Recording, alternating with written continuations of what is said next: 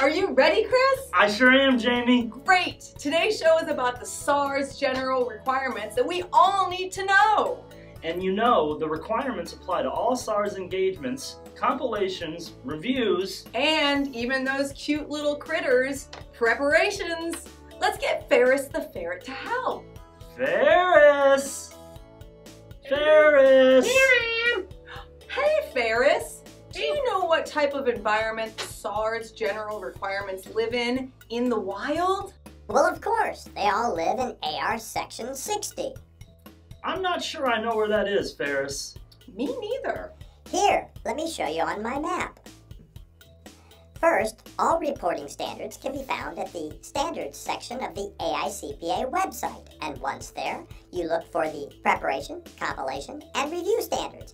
And once you get there, it's easy. Simply look for AR Section 60 and you've found your general standards. Well, that's great! Now we'll know what to do for all SSARS engagements. Including those that may not involve financial statements. You know, Chris, with the discovery of SARS-21, the SSARS apply to more than just financial statements. That's truly amazing. But before we can go any further, we need to learn the official definition of financial statements. Let's see if our friend the koala bear knows.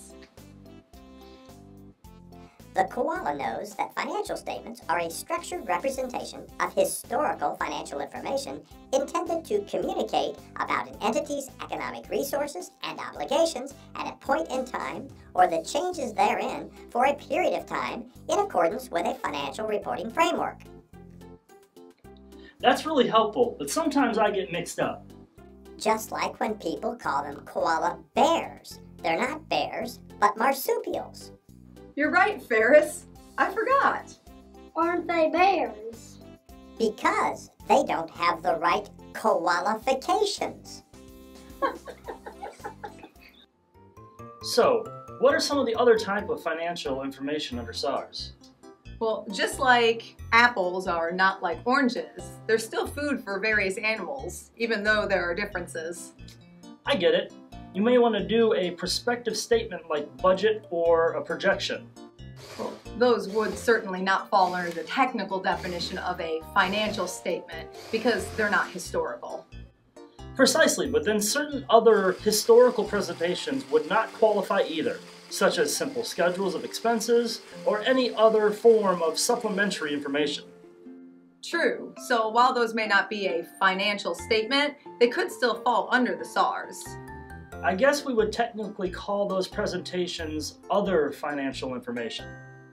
Yes, but to keep things simple, the SSARS will refer to them all simply as financial statements. Tastes good to me. It's really important to follow the ethics. My friend the fox knows to follow the rules.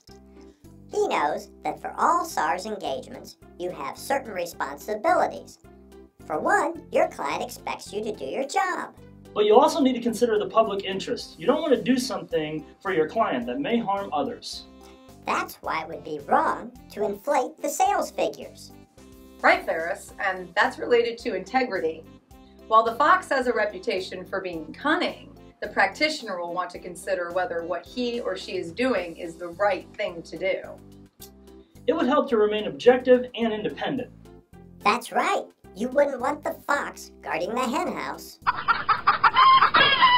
And just like the fox likes a cozy environment to live in, the practitioner will want to exercise due care. And those points will differ slightly based on the nature and scope of the services to be provided. Speaking of services, I need to get an oil change for my Ferretti.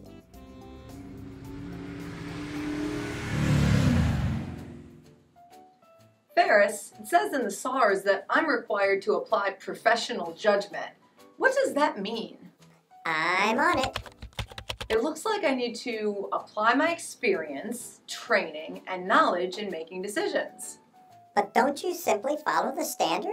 Yes, but sometimes those standards may be a little cloudy in certain situations. So what do you do in that situation? It says you should consider the standards and make a decision. And I suppose that involves consulting with others. And to be prudent, always be sure to document your decisions. Hey Jamie and Ferris, come over here and see what I got! So, you've heard of teacup chihuahuas, teacup pigs. Here's the latest creation sensation. Teacup giraffe! Wow, it's amazing! Somebody must have broken a lot of rules to create that. I'm glad you brought up rules because we need to discuss the conduct with the rules. Well, that's pretty simple. We follow the SSARS standards. Yes, but there's also other sources to consider, like interpretations. Oh, I forgot about those. Well, they're somewhat of a rare breed, but I suspect that we'll be finding more of them over the next few years. We're required to follow those as well. What about all this stuff at the end of the standard? Those items in the appendices are called application and explanatory guidance. Yes, and while they're good advice, you're not required to follow them. And what about all these other books you have lying around here? Well, any CPE workbooks or practice aids are considered other publications and would not be required at all. Although they could be followed if we feel they're useful.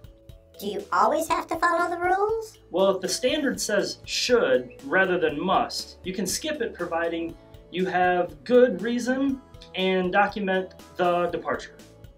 Well, I think we should get this little guy back to his herd. Certainly management has some responsibilities in all of this. Well, let's see. Ferris? One member of management coming up. I'm a manager that works in a tree. I'm a branch manager. We need to learn about management's responsibility in SSARS engagements. Well, I'm responsible for the selection of the framework, internal control, prevention and detection of fraud, accuracy and completeness, and of course, providing you with everything you need to do your job.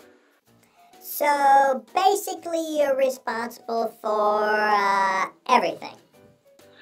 Yes, but let's keep that quiet, okay? It'll be our secret. So, what's left? Client acceptance. How do you know which jobs to accept? Well, you already know you have to meet your ethical requirements. Yeah, and I guess we'd have to be able to get the information that we need. And I am not going to accept any job where I don't feel I can trust management. Ooh, that's a bit harsh. Speaking of acceptance, take a look.